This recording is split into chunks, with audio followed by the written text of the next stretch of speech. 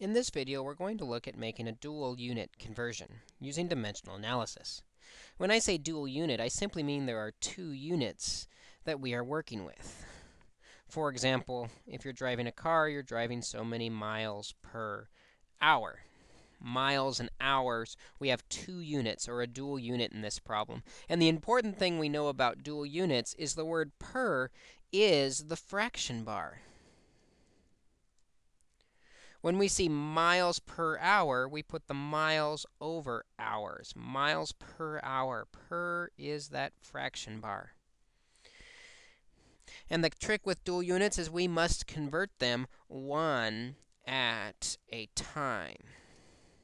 So we'll use one conversion factor to convert the numerator to what we want, and one conversion factor to convert the denominator to what we want.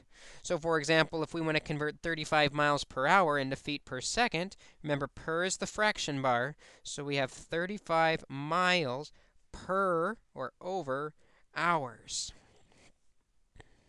And we want to convert to feet per second or feet over seconds. This means converting one at a time, converting the numerator miles into the new numerator feet. We get rid of them by putting them in the denominator, and miles are going to change to feet.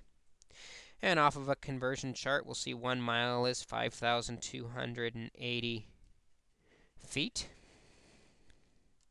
Now the miles divide out, leaving just the feet that we're looking for. We still don't like the hours, though. We want seconds. So we need another conversion factor to get rid of the hours. Because they're already in the denominator in the bottom, we'll put them in the numerator on top and change them into seconds. And we can either look up, or you might know that 1 hour is 3,600 seconds. And the hours divide out, leaving just the seconds we want in the denominator, so we're ready to multiply straight across. In the numerator, 35 times 5,280 on our calculator is 184,800 feet, are the units in the numerator. And 1 times 3,600 seconds is 3,600 seconds.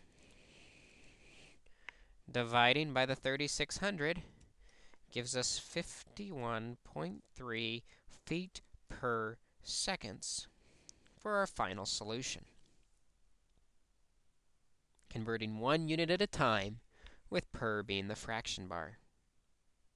Let's try another example. Here we have 45 ounces per square inch. Again, the per is the fraction bar. 45 ounces per or over a square inch. Converting one unit at a time, then, we're going for pounds per square foot. So first, working on the numerator, to get rid of the ounces, they're already on top. They need to go on the bottom, and we want them to become pounds.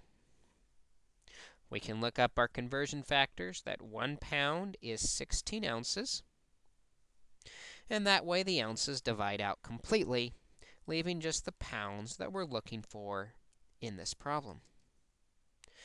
But we still need to convert the denominator.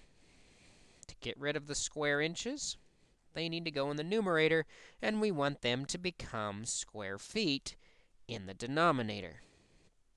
Be careful as you look up this conversion factor. A common error, students will put 12 inches in 1 foot, but we're not talking about inches and feet. We're talking about square inches and square feet. We're talking about area. And if you look up that area conversion factor, you'll see 1 square foot is 144 square inches. Now the square inches divide out, and we're left with the square feet that we want. We're ready to multiply across. In the numerator, 45 times 144 is 6,480 pounds. Over in the denominator, 16 times 1 square foot is 16 square feet, 6,480 pounds, over 16 square feet. Dividing by 16 on our calculator, we find we have 405 pounds per square foot of pressure is equal to the 45 ounces per square inch. With dual units, per is the fraction bar, and we can convert one at a time.